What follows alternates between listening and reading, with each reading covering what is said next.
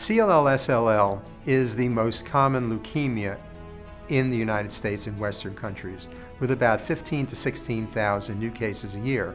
SLL, when you just look at that entity by itself, is a very uncommon form of lymphoma, but when you put the two of them together, it's a relatively common disease. Most often patients present with CLL/SLL without any disease-related symptoms. Most patients do not require treatment for their CLL at the time of presentation.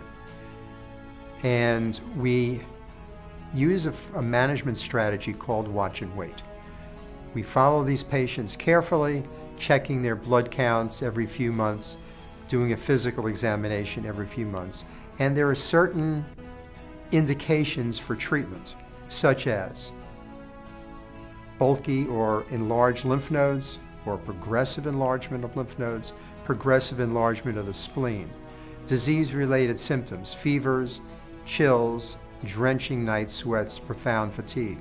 Patients may experience anemia or lowering of the red blood count, or thrombocytopenia, lowering of the platelet count.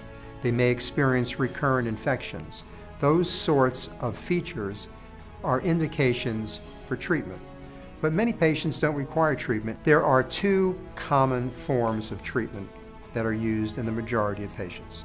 There is fludarabine plus cyclophosphamide plus rituximab, the so-called FCR regimen, and increasing in popularity is the combination of bendamustine and rituximab. Patients should go on to clinical trials whenever possible. Clinical trials are an opportunity to get the newest drugs before they're ever out on the market, to make progress, and to receive treatments that are likely to be more effective than those that are available to the general population.